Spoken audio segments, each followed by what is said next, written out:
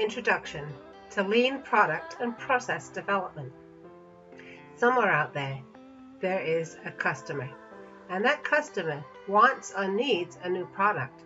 Or maybe you have an idea for a new product and you'd like to get it to the customer. And you have a product development organization, and they're the people who are actually going to develop that new product so it can be delivered to the customer. And then the customer will be really happy. But you know what? You can't make that product. You need a plant to make the product. And the plant needs to know how to make the product. And so you have to give them the process to make the product, and then the plant will be happy. And that's the goal. Happy customers, happy plant. If product development can't deliver a good product process to the plant won't be happy. And if product development doesn't deliver a great product to the customer won't be happy. Well, how often does that happen? It turns out it happens all the time. And that means we need to ask, why? So let's take a look inside product development and ask, what is product development really making? It turns out what product development is making is knowledge. Just knowledge. It's not making new products or a process to make them. Those are byproducts of making knowledge.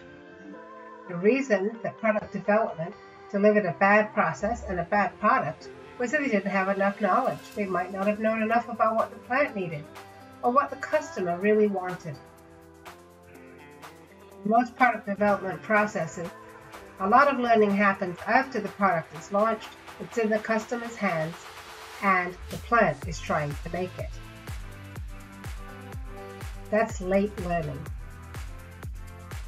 In lean product development, we move the learning earlier in the product development process because early learning is much more effective and much less expensive. Why don't we do early learning all the time?